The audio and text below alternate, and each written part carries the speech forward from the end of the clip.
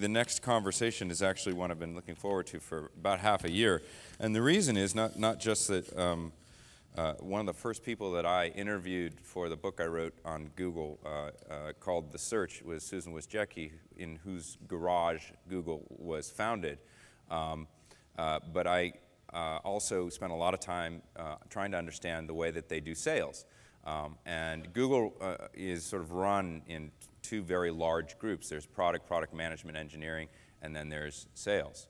And the two, of course, meet and talk a lot. But I had never seen the leads of those two groups in the same place at the same time. Today we get that. We have Dennis Woodside, the head of US sales for Google, and Susan Wojcicki, who runs product and product management for all the advertising platforms, among other things. So that's kind of a unique opportunity for us to see both sides of Google together in one place at one time. So please join me in welcoming Dennis and Susan. Susan,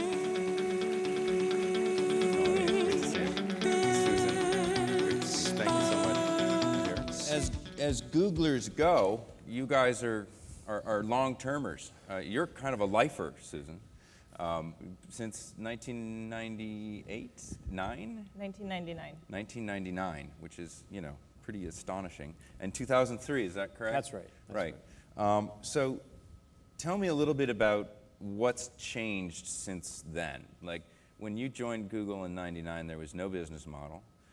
There was no AdWords. There was no AdSense. You were sort of, you know. It was in your garage, wasn't it? At the time? You didn't join when it was in the garage, did No. you? You sort of thought there's crazy people in my garage and I'm going to sort of stay away from them for a little while. So I was just the landlord at that point. Right. It did take me a little bit of time to realize, you know, because when you have two 25-year-olds working in your garage saying that they're going to compete with companies worth billions of dollars, it's hard to know what to make of that. It took me a while to realize that they were really onto something. Yeah, yeah. Is there anything that you remember about any particular habits that Larry and Sergey had in that garage, or anything that, you know, I mean, just tell us a story. Well, you know, one thing is it actually wasn't a garage. They entered through the garage. And it wasn't that big a house, but they entered through the garage and they had a couple of bedrooms. You didn't want them going through your front door. No, so we had rules about whether they could enter through the front door or not. And they had a little doorbell on the front door, but I actually had them and all their guests enter through the garage door. Right. But they actually had access to the washer and dryer and to a bunch of other things that at the time were really seen as essential items. And a lot of, I think, Google's culture about really being able to do everything at Google, because we're a 24/7 operation, a lot of that, I think they realize some of the value by operating out of a house. So, always being able to have access to meals and washing and dryer and, all the different services that you need. So you opened your kitchen to them? No, I did not. That was a sensitive point. That was a sensitive point. But they had a refrigerator. Ah. What was in it? I don't know. I probably didn't want to know. Okay. So now, Dennis, you joined in 2003, and by then Google was starting to become, this was a year before the IPO. Right. And Google was sort of in its pre-IPO frenzy. The press had fallen deeply in love with the company, and so had almost everyone else. The brand that had sort of lit up in everyone's mind because you went to Google, and that was back in the day when it really was sort of magic to put in a couple of words and all of a sudden you found something on the web that, delighted you. And I think the brand had that power and still does. Why did you join and what was it like in 2003?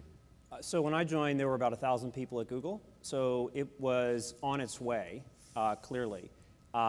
There was still, I would say, an edge, and there still is, of chaos in how things got done.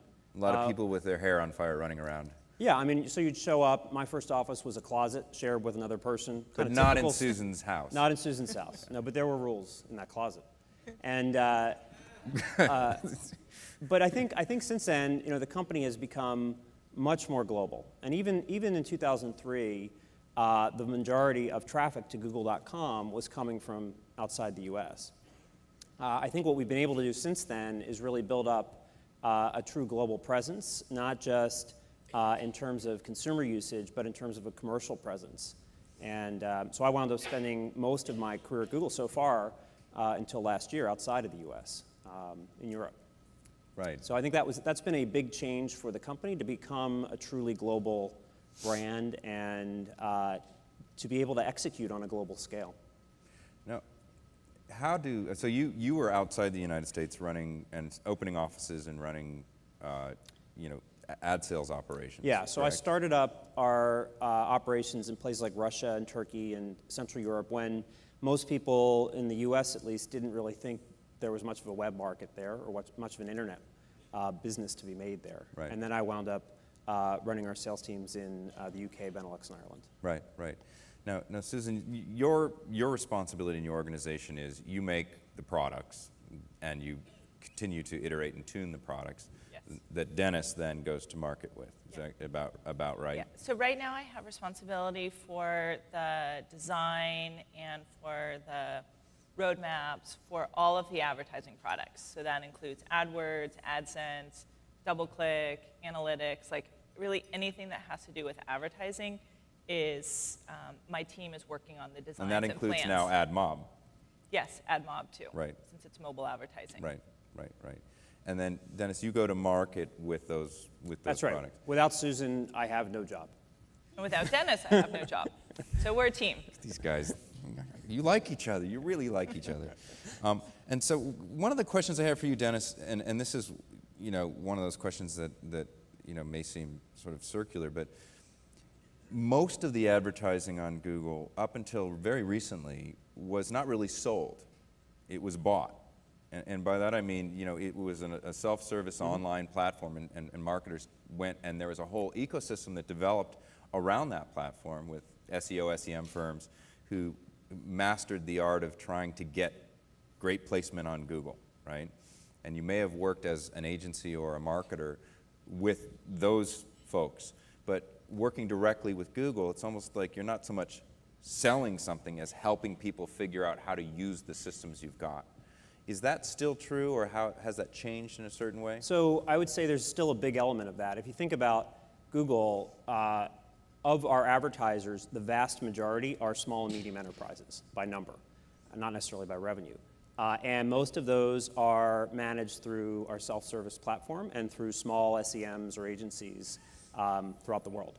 That said, there still are a large number of advertisers that are investing millions of dollars a quarter with Google. And when you're talking to a large retailer or a large consumer products company, they're making budgeting decisions like anybody else. Do I put money into TV or do I put money into search? And if search, do I put money into Google?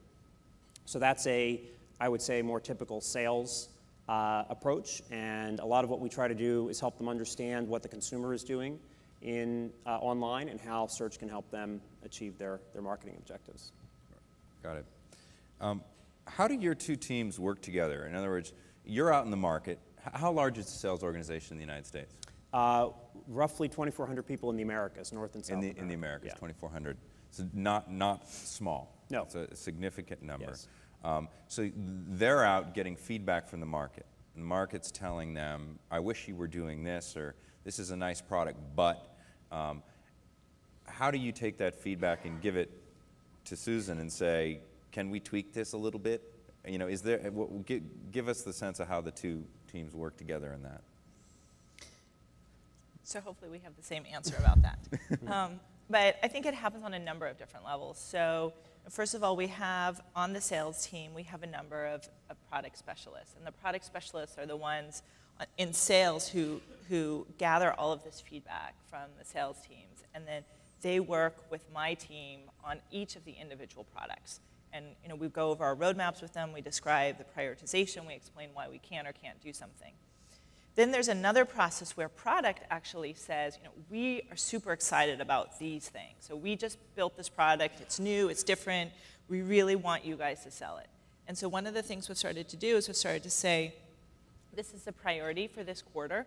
We're going to choose a couple of things that we're going to get everyone in sales to adopt. Can you give us an example of a new product that you recently rolled out?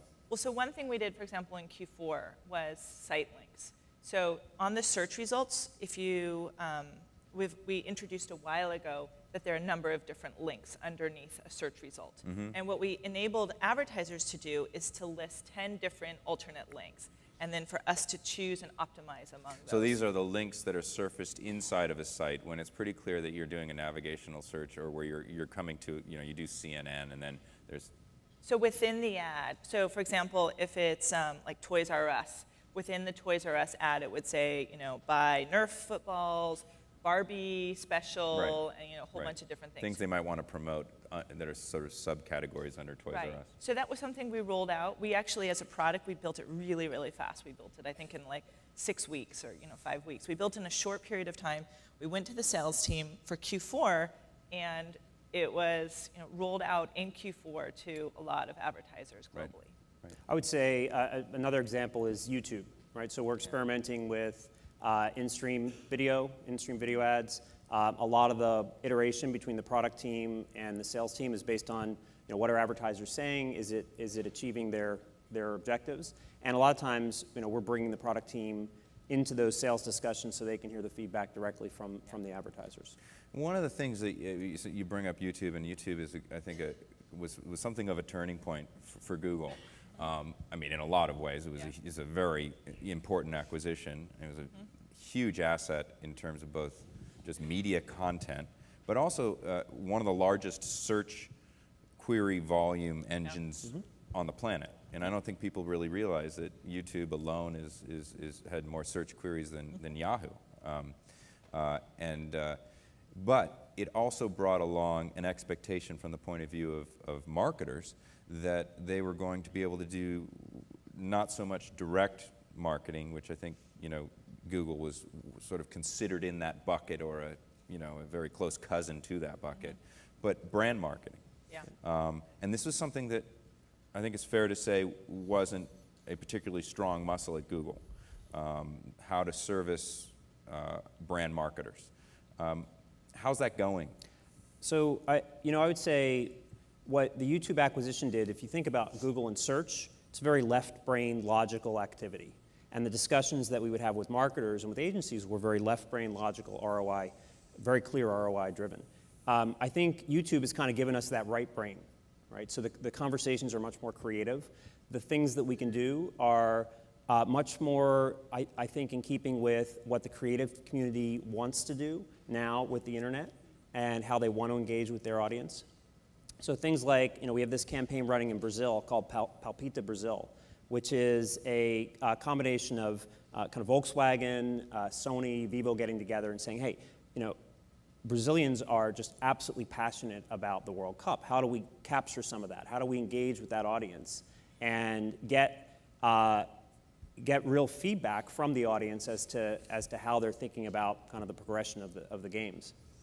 So that's something we clearly couldn't have done with just search. And now you have thousands of Brazilians uploading, they're singing the national anthem and talking about the games, an environment that's really exciting for the sponsors. So that's sort of a custom integrated brand engagement. It's much more like what you would typically call but that isn't necessarily a product that scales or that is sort of driven by an algorithmic underpinning, is it? Well, there are programs that you can build off of that will scale. And that's what we try to do, is we'll do a big sort of prototype, and then we'll learn from that. We'll work with the product team and then you'll figure out how we productize it build and that roll into it. a platform. Right. Exactly. Got it. It's been, I'll just say, the DoubleClick acquisition too also brought a huge amount of display expertise into the company. And the thing, like tying that back to YouTube, the thing that's been really useful is YouTube is our publisher running on the DoubleClick system. So everything that they have feedback on the DoubleClick system, like we hear directly from our own internal salespeople, like why can't the DoubleClick system, or can you guys make it do this? And that's been really useful for us too, to have our own internal customer, our own internal publisher using our systems. Right. Now, display, it's been stated but everybody at Google is sort of display is what they talk about, and it's been the last 6 months to a year. I think late last year, Eric Schmidt said, display is our next multi-billion-dollar market opportunity. We had Hillary from Yahoo here yesterday, and she's like, hey, wait a minute, not so fast. Yahoo's sort of king of display, or queen, as she said yesterday. Differentiate your display offerings from others in the market. What is it that you do that you think is unique? Do you want me to take that? So I would say first, just the massive reach that you have, world's largest network, for sure. The granularity of targeting that you can do with our system is better than anything out there, and more transparent. And you're starting to get some of the, I think you're starting to see some of the promise of what you can do with data with things like remarketing in a very intelligent way. So those are the three things that seem to resonate with advertisers and with agencies. A couple other things I'd add to that. We've been really excited about our exchange, which is offered real-time bidding, and the ability to really open up as much as possible our network and let anyone start bidding and do that in a real-time basis has been something that we think is really differentiated. And then we've also had self-service display advertising, which I think has been super cool. So we have Display Ad Builder, where anyone can come in and go click, click, click, click, and have their display campaign up and running in almost no time at all. Have you found people find that product as valuable as, well, maybe I'll just go back to the AdSense or the to the AdWords or the AdSense, because that I can measure the return on on my investment. Well, it is part of AdWords and AdSense. Right. So you can sort of A/B it, right? Yes. So you can certainly do a comparison. You get stats on it. But I think a lot of advertisers who were just doing text, who had never done display before, see the value of doing that. And so a lot of it is bringing new display advertisers to the market. And I actually think the more that we can do that, the more you can make the display advertising be targeted and relevant and useful and cool, because you just have more advertisers to choose from. Do you ever see a time when display pushes shoulders its way into the results on Google.com? So the interesting thing I see is that, so a big initiative we have on search are new display formats, new ad formats. So for example, with product ads right now, we have the ability to show pictures of the products and the prices.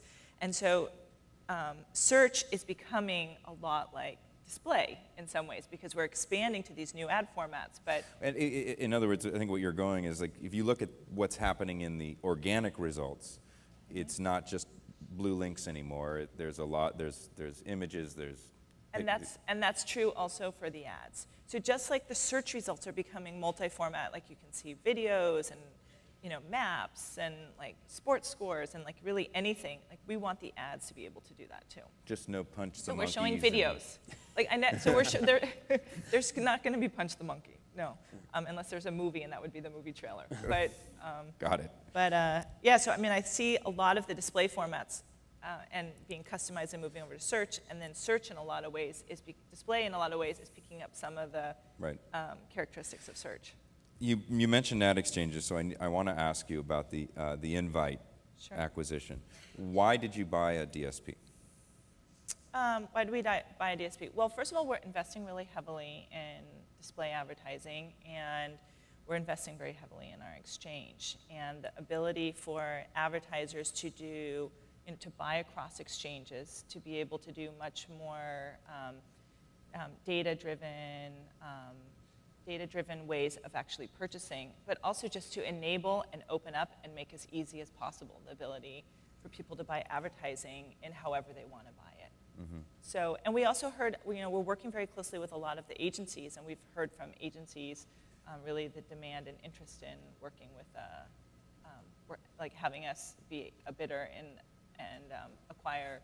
How does that work in terms of the DSP being sort of a front end, as I understand it, to an entire ecosystem of potential inventory, including inventory that is not necessarily, Google inventory, right? Yeah. But DoubleClick has the exchange, right, already. So yeah, exactly. Is that going to continue and flourish, or is it going to shift in terms of what's at the back end of the exchange and the DSP? Well, so we just acquired them, so we'll have to figure that out over time. You must have known when you acquired them. Well, so I mean, just like DFA works across all platforms, right, and just like our exchange works across all platforms, so right, which I think is pretty incredible that when you think about it, that we've opened up the ability for AdSense to be purchased across all networks. So we've right, really been moving to being as open as possible, and right, so I think having a bidder in that sense is exactly the same. The ability to buy across all different types of networks is very similar to that trend. Right. I want to make sure that there's time for questions because I tend to just not allow. So please come up, bring the mics up, and I want to make sure you guys have a chance to ask these folks any questions that you might have. And while we're waiting for whatever the first question might be for Susan and Dennis, I wanted to ask, how has the culture changed at Google in the last 5 or so years? When I was sort of deep in it and working on the book, it was very clear that there was sort of almost a caste system. The engineers sort of ran the company, and the sales folks who were relatively new to the culture were not seen as necessarily the leaders of the company. Well, I think Google is run by engineers. If you look at the management team, I think 13 of the 15 people on our operating committee are engineers. And there's no doubt that the value in our business is created by the code. Right? At the same time, as the business has gotten more complex and as our relationship with partners has gotten deeper, where we're licensing or acquiring content for some of our products, we're increasingly, we're sharing ad revenue to the tune of billions of dollars with partners. Clearly the sales team and the relationship with product has gotten deeper. So I think it's a fairly equal partnership. But there's no doubt that we're talking about where's the company going, how do we make decisions. You want people who understand the technology to make those decisions, and I think that's how Eric and the founders run the company. Mm-hmm. Mm-hmm. So I think the culture is, I think the thing about the culture and the thing about our industry is just how quickly everything is changing. So actually, you mentioned some of the chaos. I've actually always seen that as a core advantage. Like the more the ability to say, look, this has changed. Who would have anticipated how much change was seen in mobile, or how much change we'd be seeing in the display industry? And so the ability to really move quickly and to be able to make those decisions fast has been, I think, a really core asset for us. Speaking of changing, changing competitive landscapes, one of the interesting shifts in the last few years has been, if you look at the referral traffic to any particular site or service or platform on the web, a very significant growing percentage of that referral, and growing much more quickly than search, has been Facebook and Twitter. How do you respond to that? How do you, respond to what could be considered a threat to Google's dominance of sort of the attention graph of the internet? Yeah. Where Google was sort of the oxygen in the ecosystem, sort of spreading attention around, and now it seems quite clear that Twitter and Facebook are really significant players in spreading that attention around, and could be seen as competitors both in search and in marketing around that. Mm-hmm. Mm-hmm. Well, I think they also can be seen, like Twitter, we have a partnership with Twitter to offer real-time search off of Google. But I think there's no question, the web has become very social, and that's a trend that we recognize, and that I think is a trend, that offers all kinds of opportunities for new products and new changes and new ways of finding information. And we're a company about finding information at the end of the day. And so I think it presents opportunities and challenges for us to continue to innovate in and to partner with some of the leaders in that space too. Yeah. For example, you've got Twitter feeds in AdSense units now, right? Yeah. So we just introduced Twitter feeds in AdSense, which I think is pretty cool, so that the content can be the actual feeds themselves. Right. Yep. That is cool. Do we have questions? We have a question over here. Where are we? Hello. Hello, Brian Lenhart from American Express Open. I'm curious to hear a little bit more about how you're thinking about someone's current location as a data point, and then integrating that into your products and services. I think from an advertising standpoint, the opportunities are pretty obvious. We're seeing a lot of traction with search in particular, and search advertising, because people are out and about and they're searching, and we have yet another signal that we can use to tune and target advertising, and we're seeing that pay off for both our advertisers and for Google.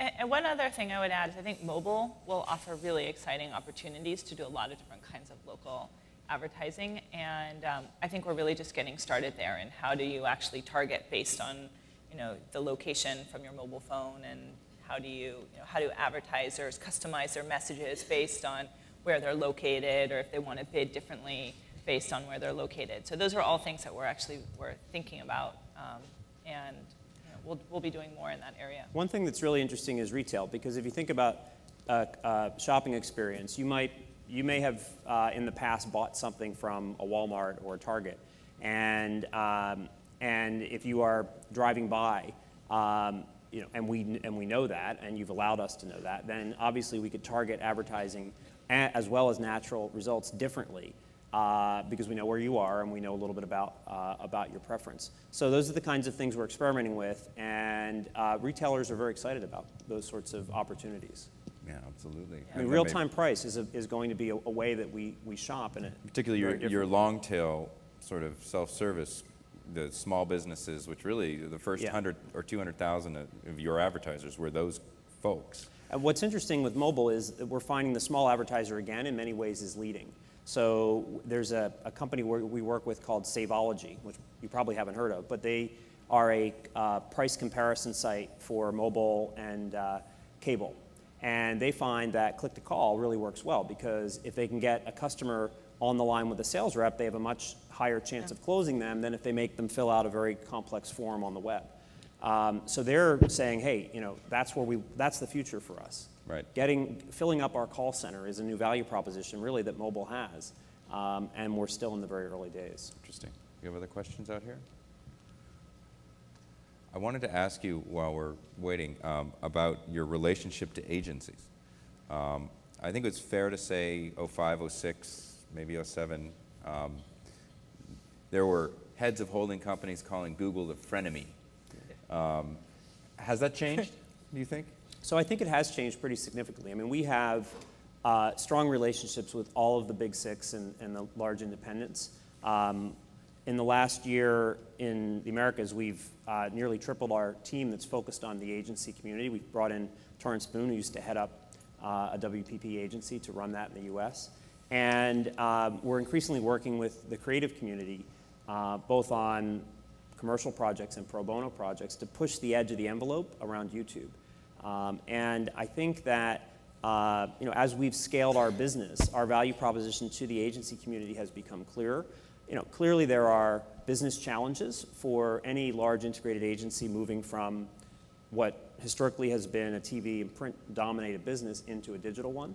I think it's our goal to help solve that problem. Let me ask you one last question, because we're almost out of time. Last week at the D conference, Steve Ballmer called Google the behemoth, which I thought was kind of interesting coming from Microsoft. And by the way, he acknowledged that might be sort of interesting coming from Microsoft. But in search, he was specifically referring to search and to his search share of 11 or 12%, and Google's in the United States in the mid-60s to 70s, depending on who's measuring. What do you make of Bing? And are you hearing about it in the marketplace? And do you hear about it in product meetings? And do you guys say, oh, those guys have figured something out that we wish we could do? I mean, you just gave us the ability to put cool pictures on our homepage like Bing has. Is Bing a welcome, competitive, is it in your head? Is Steve Ballmer in your head? Yeah, no. So I think he's not literally in my head. You just said yes and no. But we do Which do we tweet? But we do think about Bing, and I mean, I think any company needs to take competition seriously and take them as a competitor seriously. And our view has always been competition is really good because it drives the innovation in the marketplace, and they're going to come up with some sets of things. And the more that both of us can be innovating in the space, the better it is ultimately for the consumers. But I mean, I think there's no question that it's definitely something that we are watching closely and continuing to innovate in. I think that if you think about Google was built on there's a lot of things that are going on that are changing the competitive landscape.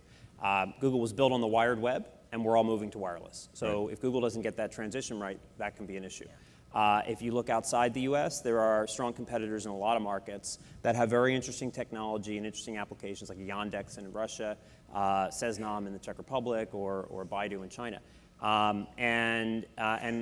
You talk about Twitter, you talk about Facebook, they all have very interesting search applications. So you can even talk about commerce. Amazon is a search engine of a sort for someone who's shopping. Absolutely.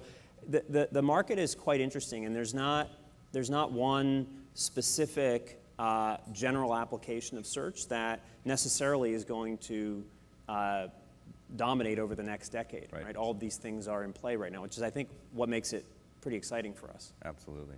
Well, I wish we had more time, but we don't. So please join me in thanking Susan and Dennis for coming and speaking with us today. Thank you so much. Thanks a lot.